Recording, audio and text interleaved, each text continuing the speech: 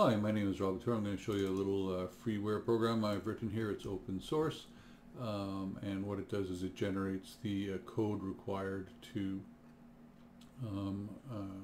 build a specialized LCD character for your Android project or for your Raspberry Pi project.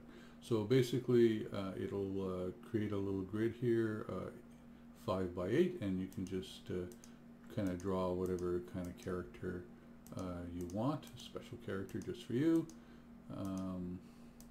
And what it'll do is as you're drawing it, it'll update the code that's required to put into your program. So you hit the copy to clipboard button there, and you can just open up your program and just kind of paste it in, and there you go. Now the code is here in binary, and it makes it a little easier to kind of visualize what the graphic looks like. If you don't want to do that, and if you don't want to be that verbose, just click on compressed format there, and you can then paste that into your program instead, and you can see the difference there in terms of what that looks like. And other than that, you can have a couple of these running on the program, or actually as many as you like running on your screen, and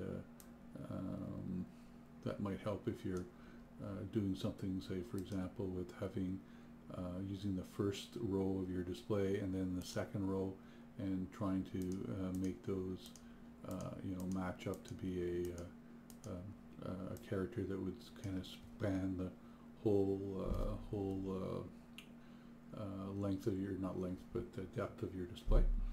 So anyway, so that's about it. There's some links here. This is the Arduino reference to how to create a character. Now this is a character that's 5 across and 7 down. You can actually go 8 down. So should probably update their example there, but there you go. And beyond that, it's MIT license. The source is available. It's open source. It's available on Git. And if you want to know a little bit more about other projects I have, just click there to go to my website. So thank you very much. Hopefully the program will be of good use to you.